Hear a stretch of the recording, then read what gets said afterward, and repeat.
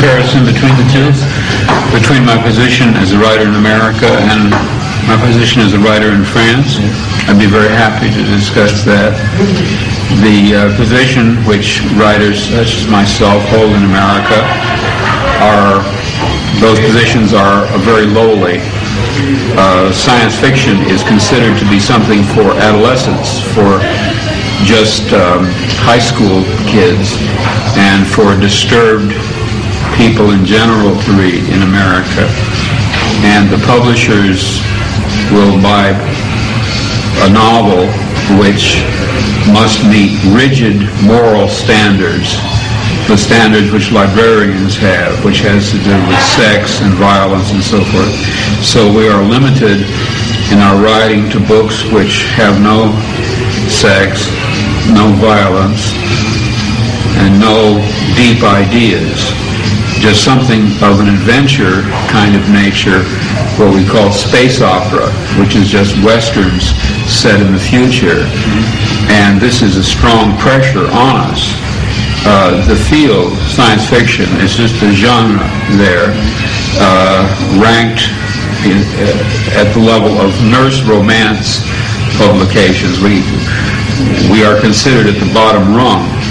Now, it's not as bad today as it was a few years ago, because recently the academic community has discovered us, and there are scholarly articles being written in America about science fiction. And also, science fiction novels are being used in courses at universities and high schools and colleges. In fact, one of my novels is used even in a course in the modern novel, not just as a science fiction novel, but as an example of the modern novel. But that's rare. And the general attitude is still highly prejudicial in America. Now, I started out as a pulp writer, doing stories for pulp magazines, and I never imagined myself to have any importance. So I was not dismayed by this attitude. I just took it for granted. I had been a clerk in a store, and I was used to having people yell at me and tell me what to do. And so to find myself a writer and be yelled at and told what to do did not surprise me. But then I discovered that in Europe, especially in France, science fiction was taken seriously, and the science fiction writer was not regarded as something on the level of a janitor.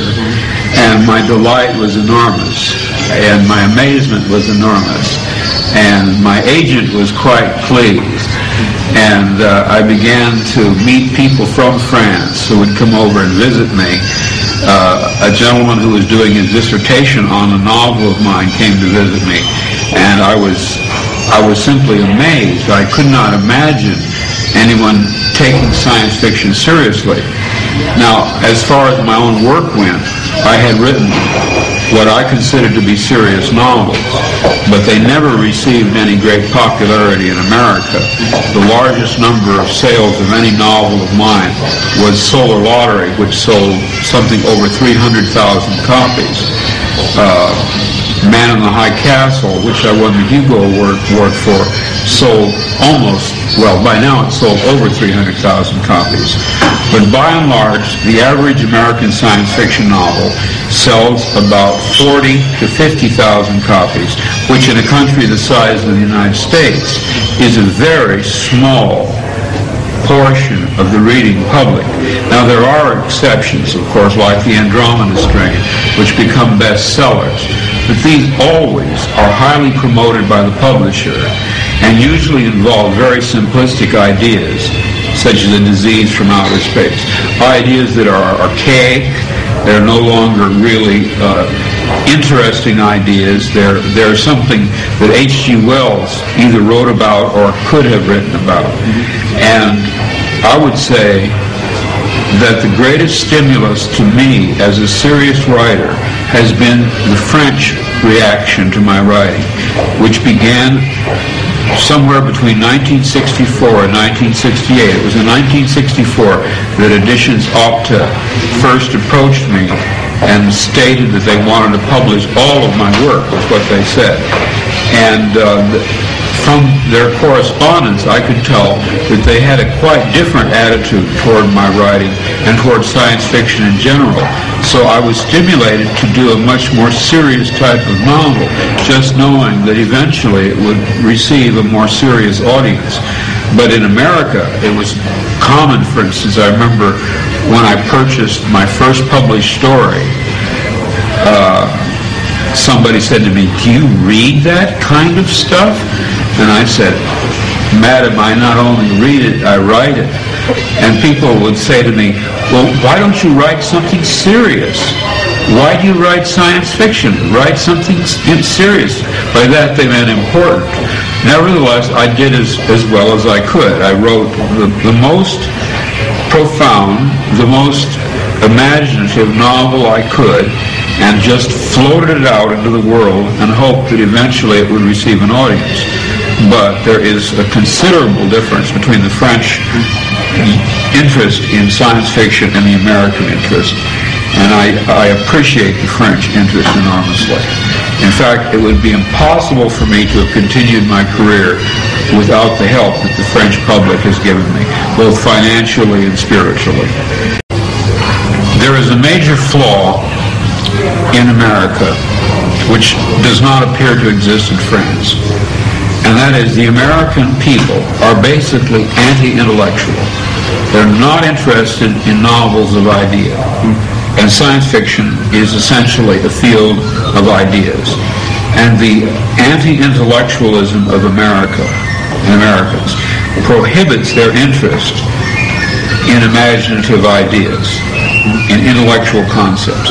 But there's another facet as regards my particular work, say compared to other science fiction writers. I grew up in Berkeley, and my education was not limited in all to reading other science fiction novels preceding my own, such as Van Vogt or Heinlein, or people of that kind, Paget and so on, Bradbury. What I read, because it's a university city, was Flaubert, Stendhal, Balzac, Proust, and the Russian novelists influenced by the French, people like Turgenev. And I even read Japanese novels, modern Japanese novels, novelists who were influenced by the French realistic writers.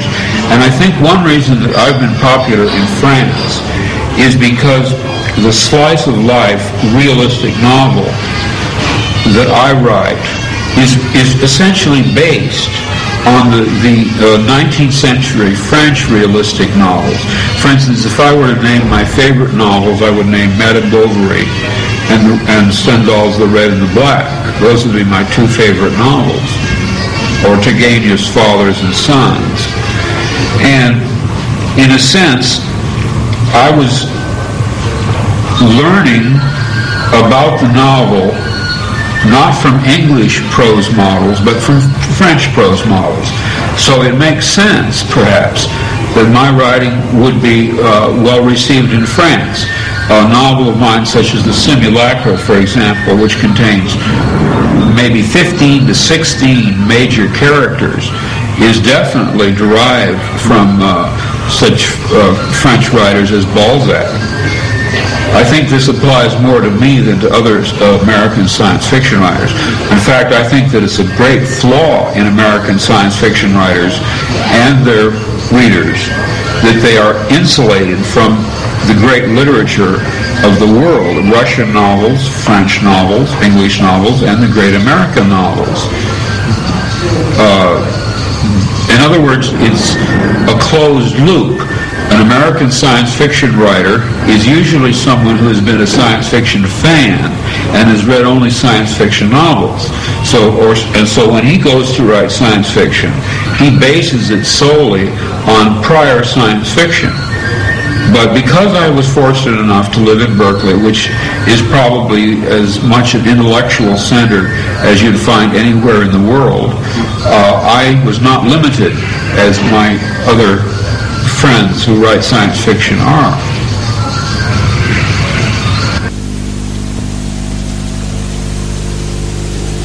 From the book as well? Oh yes, of course.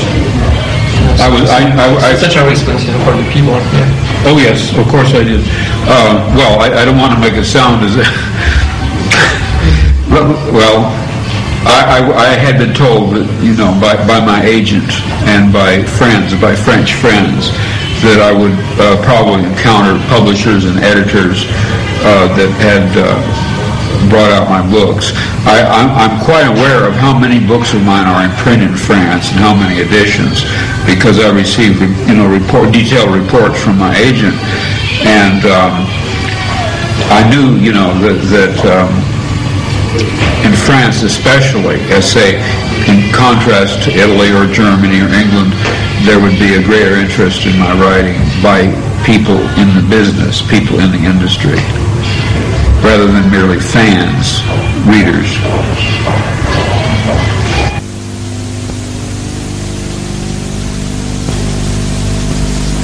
Well,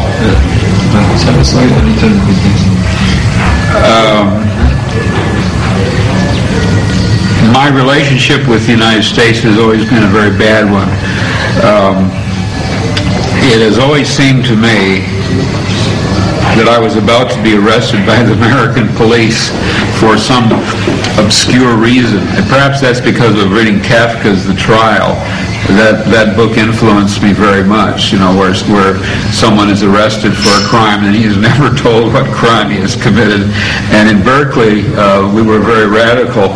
And there's a Bob Dylan song, let's see, he says, whatever it was you were doing, you don't know what it was, but the police say you're doing it again, something like that. And I always had that feeling, and it was a symbol of my sense of alienation from my own country's culture.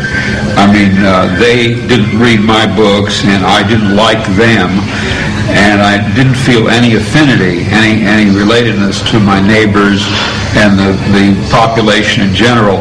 I remember one time my fear of the police was so great that whenever I saw a parked police car and I was driving along, I would ask my wife to stop our car and I would surrender to the police on the spot to whatever crime they wanted to accuse me of. My fears became greater during the Nixon administration.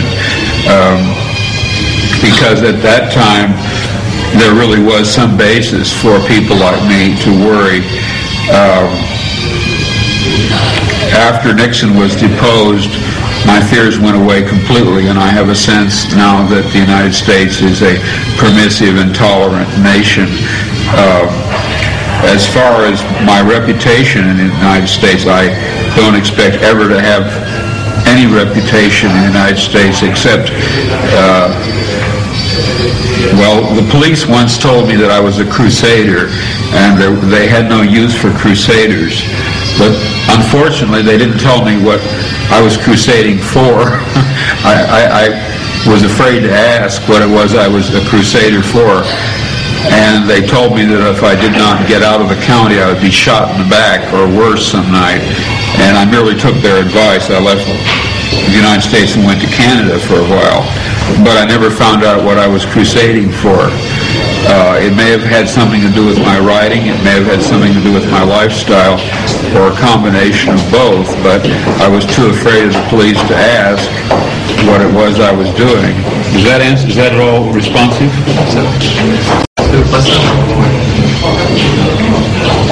This attitude of mine shows up in my recent novel, A Scanner Darkly, where a narcotics agent winds up reporting on himself, turning over information on himself to his higher-ups. The paranoia of the Nixon period was so great by the government and also by the counterculture, the Berkeley people. Anybody like me who grew up and was part of the Berkeley counterculture became a marked man during the Nixon administration. It is impossible to tell how much of our fears were justified. I mean, there were illegal entries. My house was broken into. My files were blown open. My papers were stolen. We never found out who did it. My attorney said it was the government. There was no doubt that it was the government. But what they were looking for, I don't know. What they thought I was doing, I don't know. I don't even know if it was the government. But there were many such illegal entries, and an experience like that tends to make you very paranoid, you know, that you are suspected of some crime. But like in Kafka's The Trial, they never told me what it was I had done. They just told me I was a crusader, and they didn't have any need for crusaders. And the fact that I was an intellectual and a writer only made me more suspicious in their eyes. You've got to take into account that in the United States, to be an intellectual, to be a writer, is to wear a sign on your back saying, I am an enemy of the state.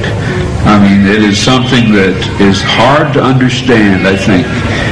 There is such an anti-intellectual attitude in America. It's incredible, the suspicion that the authorities have of what they used to call eggheads. Well, they used to call intellectuals eggheads. It was a term of derision. And the term originated in Nazi Germany. Most people don't know this. I happen to know this because I did a lot of research into Nazi Germany for my novel, Man in the High Castle.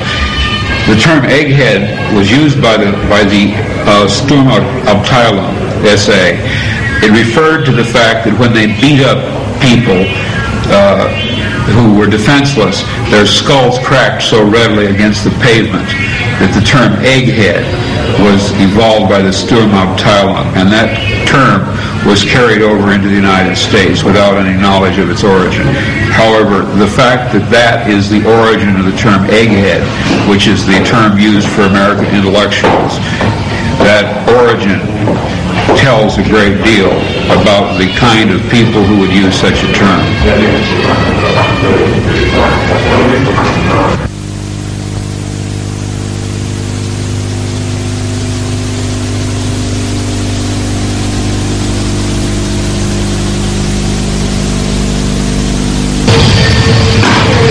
I lost that kind of apprehension abruptly in 1974 when the Nixon administration ceased to exist. I doubt if the paranoia was irrational, considering the government that the United States had. Had my paranoia been irrational, it probably would have persisted after the Nixon government was deposed. But in March of 1974, the government's program of spying on dissident anti-war intellectuals, the so-called COINTELPRO, was abandoned, and in March of 74, my so-called paranoia disappeared completely. I felt a lifting of the oppression, the sense that there was a watching police agency which was monitoring our activities. I felt that sense lift in March of 74, and has never returned. And it was in March of 74 that the CIA's Operation Chaos, which was to harass, disrupt, and keep surveillance on American dissidents, was officially abandoned. So the kind of paranoia which Michael DeMuth noted, which was real, was based on the fact that we were harassed. We were under surveillance. We really were. There was no doubt about it whatsoever. I've seen my CIA file. I've seen my FBI file.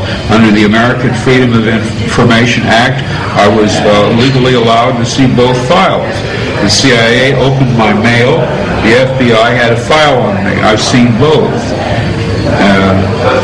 I no longer have this sense of the police activity. It depends a little on what you mean by paranoia. If you mean a psychotic conviction that you are being persecuted, which is not in accord with reality, I don't think I had that. But boy, I sure thought the cops were watching everything I did, and I was correct. I was tipped off by the criminal underground that my house was being watched. The license plate numbers of every car that stopped in front of my house was taken, and these were not part of my imagination. These were actual events. Anyone who visited me, their license plate number was written down by the people next door, and I was told the house was being watched, and that eventually my house would be hit, my files would be opened, my papers would be taken, and so it came to pass. As I said in the Rolling Stone article on me, when I came home and found my house consisting of nothing but rubble, ruins, chaos, broken windows, smashed doorknobs, blown open files, I said, thank God I'm not crazy. I have real enemies. It's a tremendous relief to discover that somebody really is after me.